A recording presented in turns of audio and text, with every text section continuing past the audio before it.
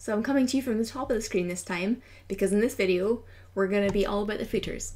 So this section here, it will normally be made up of a site canvas, and if it's not, you should definitely change it to a site canvas because it's something that's going to be consistent across all of your pages.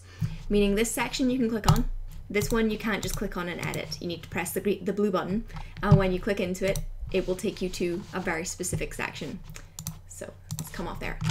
Sometimes they're split into multiple bits, like here we're split into an Instagram section and then a credit section. Sometimes they're all one section, so it's completely dependent on how the template is built.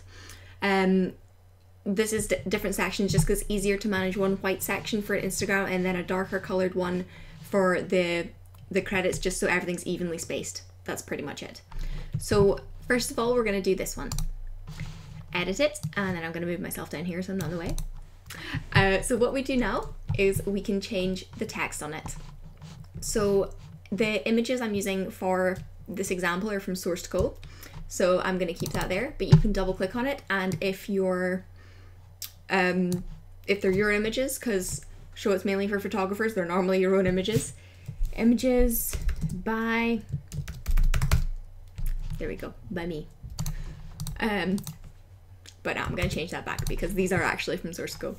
You can change you can remove Powered by Showit if you want. You can remove the design credit. It's completely up to you. But if you do things like that, what you have to do is then go over to the mobile version and make sure it's all sized correctly because you've just deleted a few bits and there's a lot of space left. Also, if you have a few more social medias that you want to include, what you can do is you can copy one that's already there, move it over slightly, so say I want to include a few more, move them over, and then if I highlight them all and press this one here, distribute, it'll make sure they're all distributed evenly. We then click on it and we have an icon chooser which we can select our social medias from, so say I want to include Twitter and Pinterest. And then what you can also do is go in the click actions section and type in your URL for that section. So if you duplicate it, it will duplicate the same URL across everything.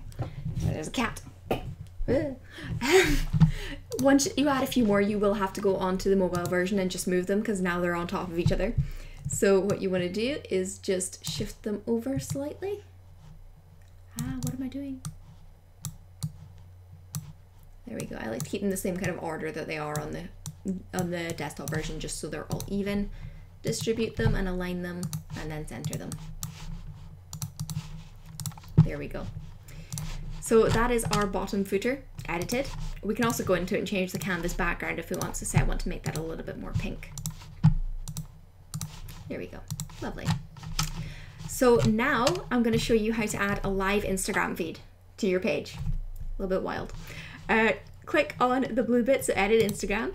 And this you'll see is made up of different images. You can set them so they all link through to your Instagram and just have almost like a fake Instagram feed. I know there's some people that they don't post too consistently on their Instagram. It's a bit here and there. So they tend to put a fake feed up just because it looks more consistent with their website styling. But I'm going to show you how to put a live one in case that's what you're into. So I use a website called Lightwidget. Here we go.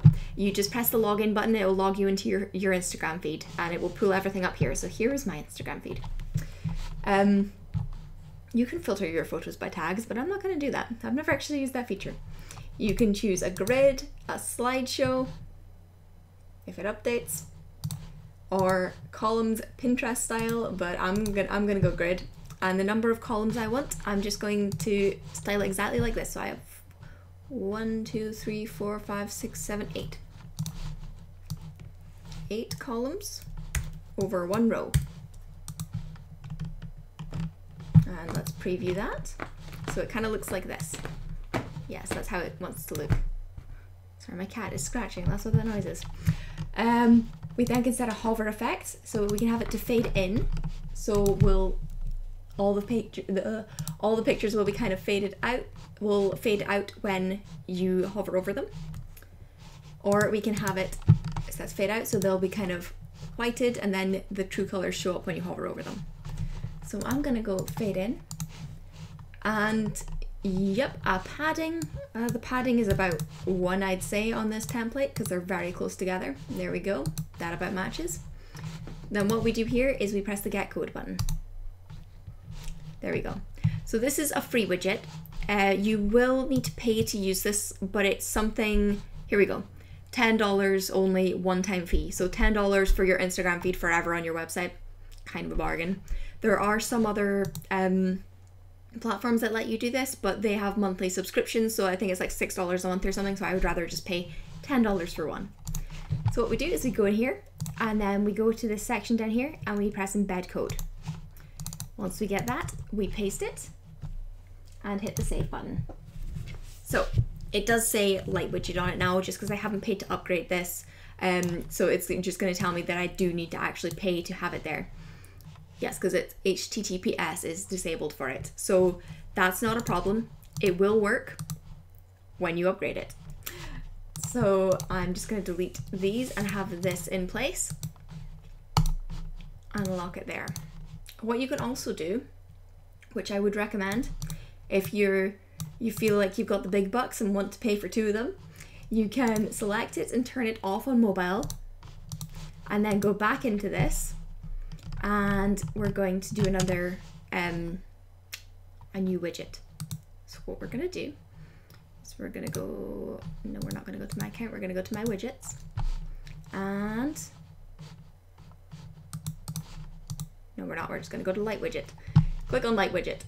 And then we're going to go number of columns 3, number of rows 2. Padding, I'll change that to 1 again with a fade in effect. And let's preview it. So it looks like this. So I want something like this on mobile, just so it's long on desktop and like this on mobile. Get my code. Copy my code.